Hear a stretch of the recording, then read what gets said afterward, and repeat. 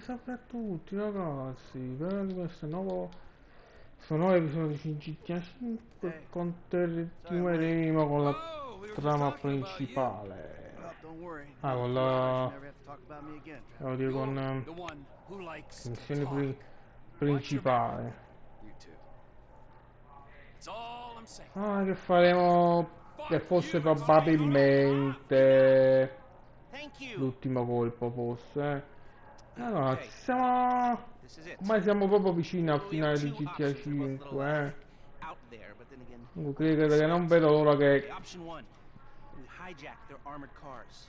fare il finale di GTA 5. We need to infiltrate the transportation grid and manipulate it to aid our escape. But option 2, we cause a distraction out front, make them think we're dumb. Well, we've never had a problem convincing people of that, have we? The other guys will be drilling, taking what they can. You're gonna be the distraction.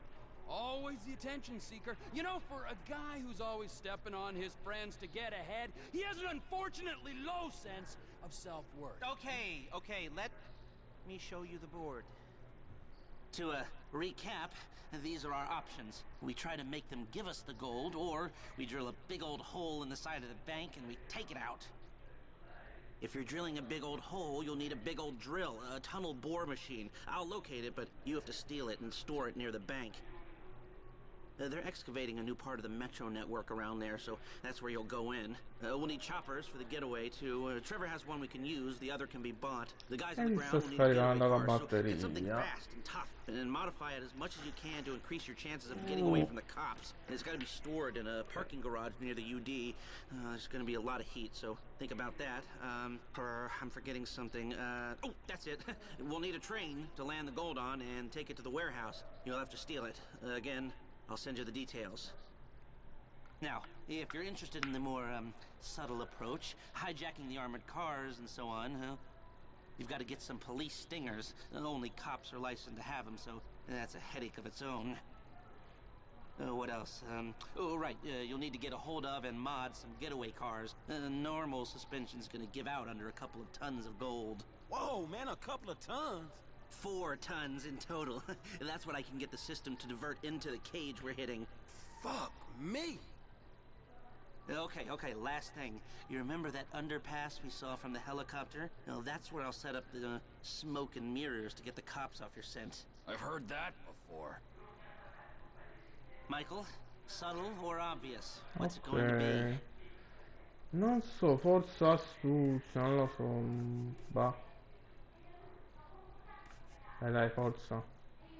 Dato che anche nel coppa alla gioielleria abbiamo scelto forza, dai. Alright, we're going through the wall, so we'll just need a skeleton crew. Tra l'altro comunque con astuzia secondo me dovevamo fare quel fatto dei semafori che sinceramente non so se ci riuscivo.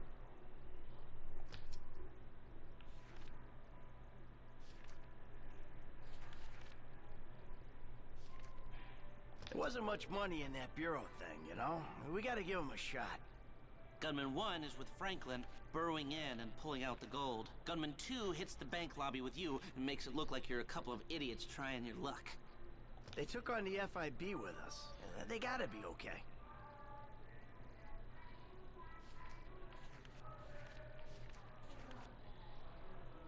Oh, chef. Quello è l'alleato di Trevor. Dammi la possibilità. We've been waiting our whole lives for this one. Are you sure you got this right? Great. All right. We get the tunnel bore machine, and we're good to go.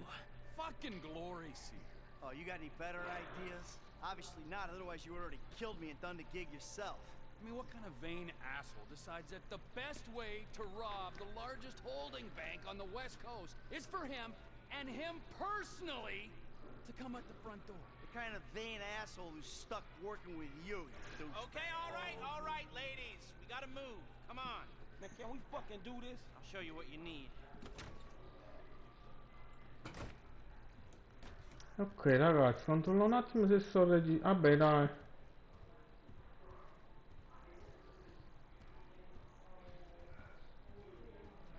Taglio sta parte qua che credo che dovremmo uscire da qui.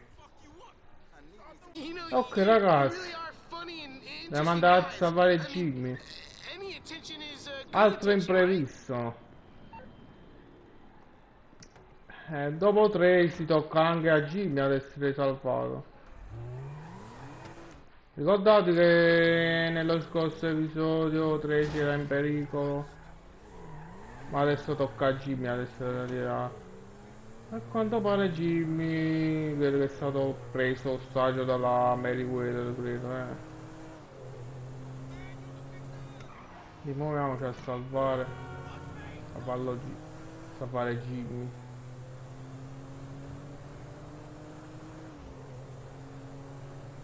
Ok ragazzi, vi chiedevo una cosa.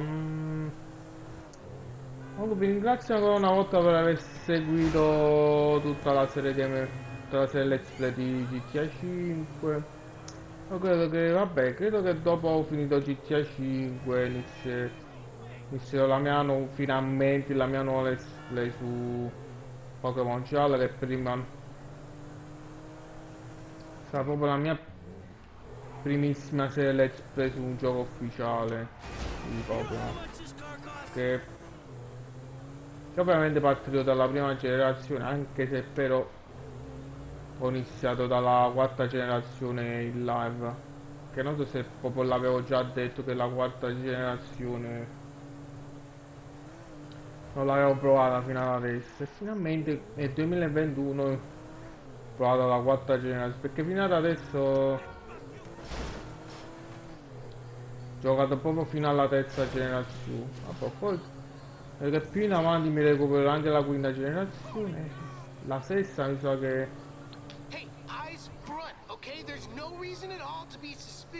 la sesta generazione secondo me è X e Y, la settima mi pare che è Ultra Sole e Ultra Moon, ma X e Y però c'è su You gave up your right to free speech when you insulted a celebrity on the internet. It was a couple of comments. c'è su Nintendo 3DS mi pare, la sesta generazione. Ed è stata proprio interpretata per la prima volta proprio lo scambio miracoloso. E qua Jimmy credo che è in pericolo, vero pericolo.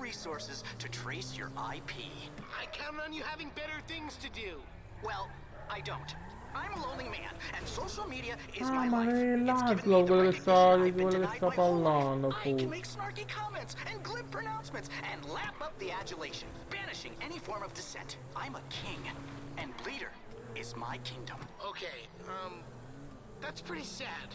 Don't lose sleep over it. When I'm done, the only bleeding you'll be doing is actual, like, bleeding, cause then you'll be in pain.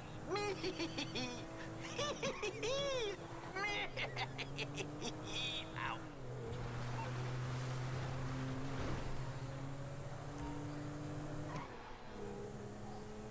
Ok, dobbiamo fermare il lato.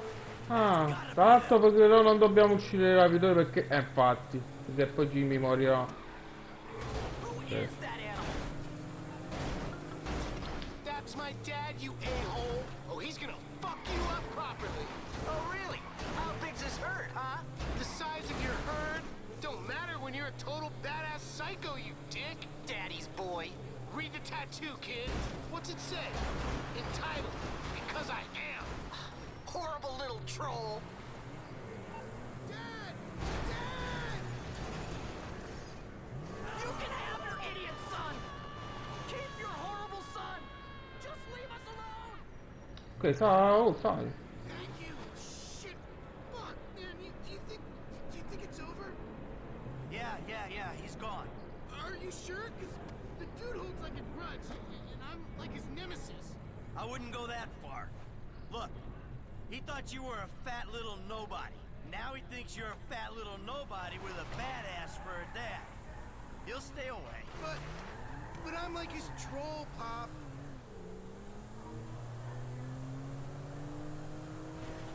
Ok, andiamo a portare Jimmy a casa, dai. Oh, SOS Genitori. Call me an idiot, but a troll? Jim? What's a troll? Like a joker on the internet. What sort of jokes? Sort of mean jokes. Like what? Like, someone posts something and you're all like, that sucks, you suck. Proprio adesso doveva passare una macchina. No, you don't get it. The humor comes with repetition. Like, you say it once, big deal. Then you say it again, and again, and again, and again. Okay. Like the other day, he posts this picture of his newborn, and I'm all like, damn, son, that right there is one ugly-ass motherfucker of a baby. And I'm all like, my balls is prettier than that baby. And then I send him a picture of my balls. I seen roadkill prettier than that baby. What the hell is wrong with your baby? And he's all like, actually, there's a problem with its chromosomes or Adesso something, doveva pure and it's actually terminare. a miracle it survived birth. And I'm all like, it's actually a miracle I survived seeing a picture of its ugly. Enough! Alright? Fucking enough! I get it! Maybe that one was a little OTT, but it's generally really good times. Yeah, good times. Great times. The fucking fun you have.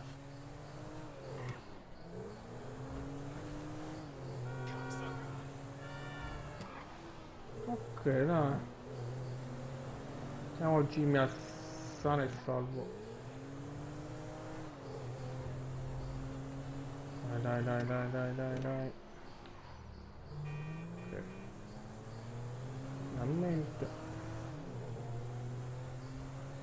Dai. Tu pedala la bicicletta, caro Jimmy, che magari dimagrisci. Magari dimagrisci di almeno 5 o 6 kg, va.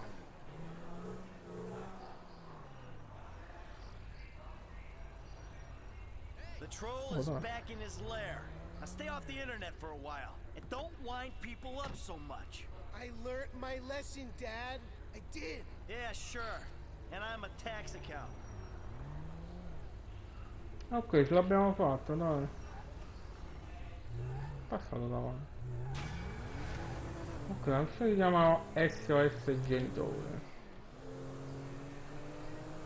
Ok, dai. Termina qui. Aspetta, a proposito però, dovrebbe arrivare una chiamata da Trevor oppure qualche chiamata da Franklin, non so. Che la scavaletta è giunta al deposito nella parte orientale. Veicolo per la fuga. E vabbè ragazzi, dai. Termina qui anche questo episodio di GTA 5. Si può salvare Jimmy. Da questo camerone è tutto. Ci becchiamo al prossimo episodio di GTA 5. Quindi alla prossima.